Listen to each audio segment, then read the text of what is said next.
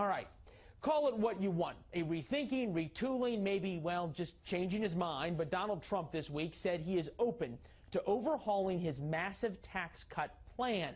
Fox News contributor Steve Moore has advised Team Trump on tax policy. Joins us now. Nice to see you, sir. Great to be with you. Happy Saturday. Happy Saturday to you. So let's take through how things look for your average family of four, making roughly $80,000 a year. They pay $327 per week in taxes.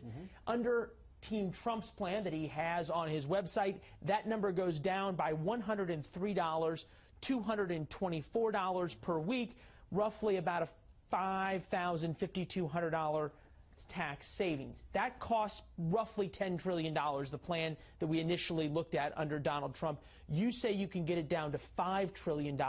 How are you going to do it? First of all, let me talk about those numbers, because that's a big deal for the middle class. If they can save $3,000 or $4,000 or $5,000 a year on their taxes, that is a huge financial help, because the big issue in this campaign, I think, is going to be what's happened to wages and median family income over the last 10 years. It's been flat. $5,000 back in your pocket, yeah, that's another computer you can buy, you can go on vacation, you can take your kids out to dinner. Right, so this is a middle class tax cut. Now, all the rates will be cut. My friend Larry Kudlow and I have helped a little bit with the Trump campaign and say, look, we can take the cost of this plan and we can do a lot of the same stuff. You know, cut the tax for the middle class. You can also have the pro-growth elements of it, helping business, because that's another part of this plan that you haven't even mentioned. Businesses are going to get, the corporate and the small business are going to get a big tax cut. Remember, most small businesses in America today, the small businessmen and women who run those companies, they pay taxes not at the corporate rate, but at the personal income tax rate. So when you bring those rates down, it helps those businesses too. So we estimate you can probably bring that cost down to maybe less than $5 trillion, and then with some spending cuts, you can still balance the budget. So Trump plan is originally $10 trillion. Right. You think you can get it down to $5 trillion? Or less. Where do those cuts come, or where do those modifications happen? Well, you just have to tweak a little bit of what's going on with respect to when the various rates kick in and at what income levels. One of the things we suggested to Mr. Trump, I don't know if he's going to endorse this recommendation, is why not cap all the deductions that wealthy people get? So the massive deductions, most of the deductions in the tax code go to the millionaires and billionaires. Cap those, cut their tax rates. Ronald Reagan did this in 1986. You just said something very important. Most of the tax breaks go to millionaires and billionaires, of whom Donald Trump is one of them. Just ask, he'll tell you. He also said, very interestingly, that he does everything he can to pay the lowest possible tax rate. Everyone does. Everyone does. I do, don't you? Well, we'll discuss it later. And it's none of your business. If I can save a penny on my taxes, I'll do it. All right. Question for you, though. Do you really believe that Donald Trump is going to do things that will adversely affect his own taxes, his own pocketbook? Because if he's limiting deductions for millionaires and billionaires, that doesn't help him very much. Well, but what you do with this tax plan is you make the deal, and Ronald Reagan did this back in 1986.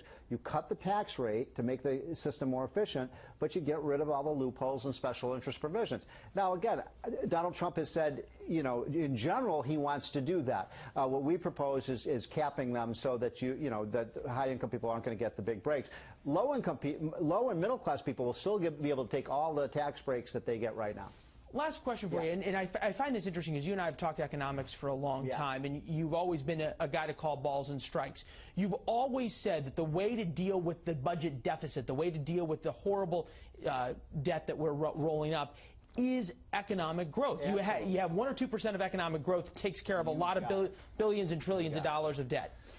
How do you square that with Trump's protectionist trade policies that everyone agrees doesn't do much for economic growth? So let me, first of all, you get an A in economics today, because you're exactly right. If you want to get the budget deficit down... My economics professors at Northwestern would be so proud right now. So Never got an A while I was there, but now... If you want to get the budget deficit down, you want to bring down the debt, and you want to create jobs, you got to have growth. And the sickness in the economy over the last 7, 8, 9 years has been, there's been almost no growth. We've been growing at 2%. The last 6 months, months, we're growing at 1%, which is barely keeping our head above water. I believe if you put in place Donald Trump's tax plan, you can make that growth rate go from 2% to 4%. And that adds $6 trillion of additional revenues over the next 10 years and reduce spending. Because, look, if you put more people to work, that means less people are going to get food stamps. The first part of my question. You didn't get to the protectionist trade part. So the tax plan is very good because it's going to, especially for businesses. Now, on trade protectionism, I'm not a protectionist. I'm a free trader. I'm a free trade guy. I do think that free trade helps the American economy. But I will say this. Did you told Trump that? We didn't talk about that. We talked about taxes. But I will say this. Maybe having someone at the negotiating table with countries like China and Japan, which cheat on the trade deals. And we know what China is doing right now. When we send our goods and services over there, our intellectual property, our computer software, things like that, what do? They steal it. They don't protect our... They don't even have to have it to steal it. They hack in and steal it. Yeah, so maybe having somebody like Donald Trump at the negotiating table say, look, you're not going to be able to have free trade with us unless you start abiding by the rule of law. I can live with that as a free trader. I think it's high time we did that. All right, we're putting this clip on the internet so a couple of my professors can watch it. I'm going to see if I can get my transcript changed. Extra credit. Steve Moore.